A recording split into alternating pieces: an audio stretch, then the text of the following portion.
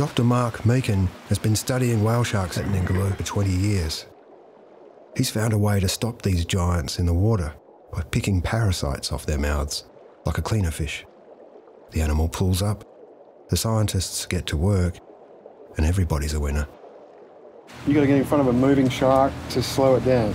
Yeah. What could possibly go wrong? Exactly. It's only just a giant animal.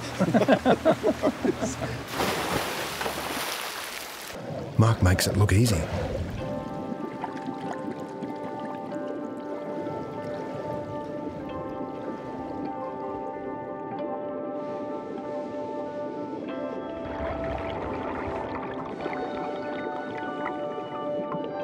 Scratching sharks has allowed him to sample their parasites, to ID them by their spots, observe their gut contents, track their journeys with satellite tags.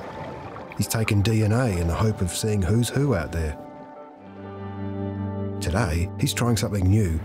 He wants to look inside them, using ultrasound to gauge their health. Whale sharks are a great indicator species. Because of the way they indiscriminately will feed as ram filter feeders out there, they're gathering everything that's out there, be it plastic, be it macroalgae. They're a very good indicator of the productivity and the problems of the ecosystem. I've been swimming with whale sharks for 30 years. One fundamental rule: don't touch.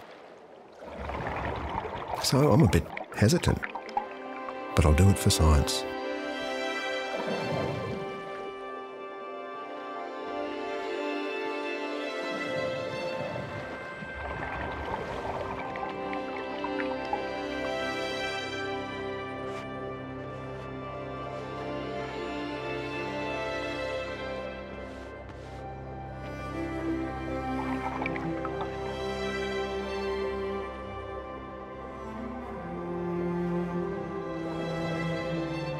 This is like hanging off the front of a moving bus.